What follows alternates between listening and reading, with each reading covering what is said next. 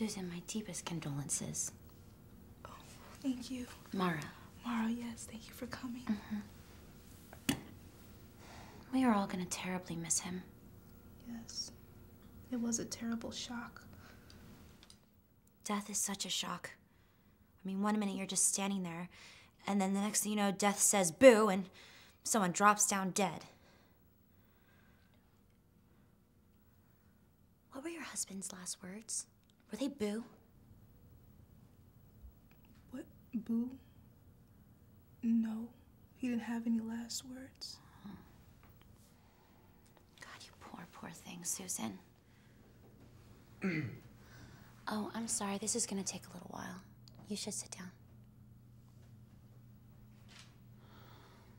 God, you're all alone in that house.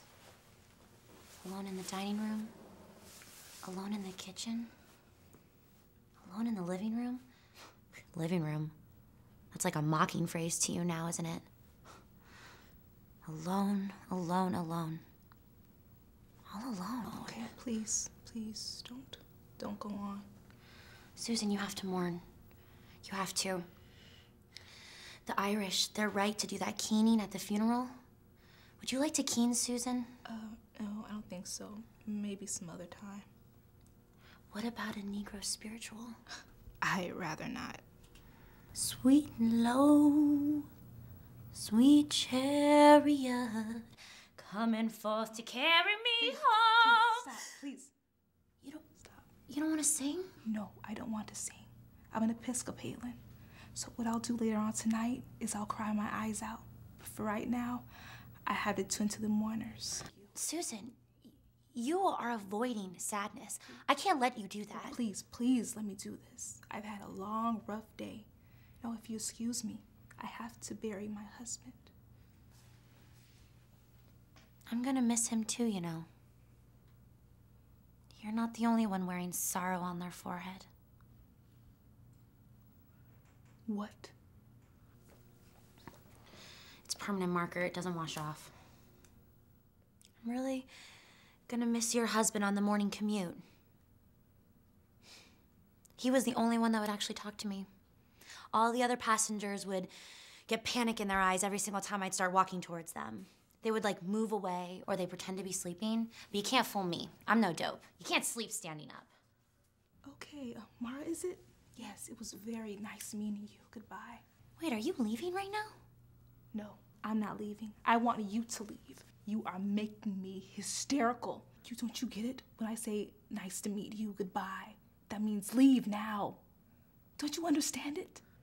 No, I thought thank you for coming meant just that. I'm sorry.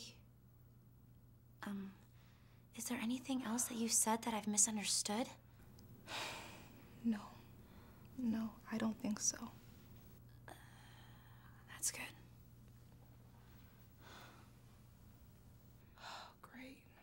No, I feel bad of expressing my emotions. No, you can't feel bad about expressing your emotions. That's a good thing. Susan, you have experienced a terrible loss. Yes, I have.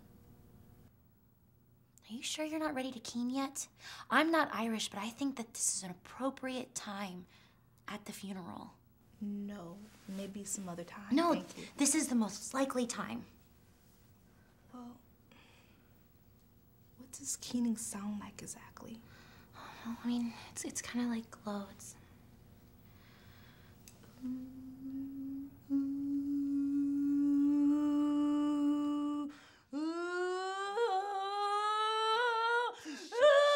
Stop it! I'm sorry, did I do something wrong again?